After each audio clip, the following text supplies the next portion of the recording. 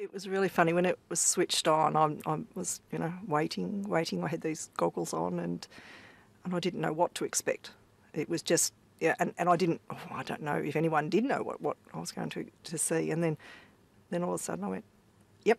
Diane Ashworth suffers from retinitis pigmentosa, an inherited condition that causes severe vision loss.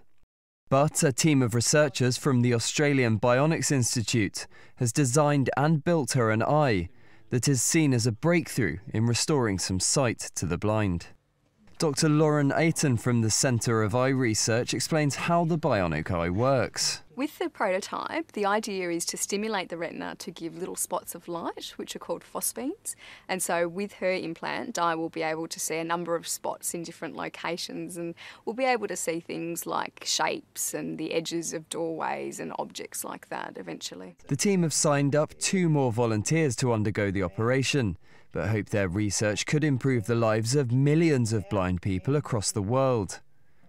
But for Diane, being able to see is already a dream come true. I can remember when the first sort of bigger image came there, I just went, wow, because I just didn't expect it at all. It just, yeah, but it was amazing.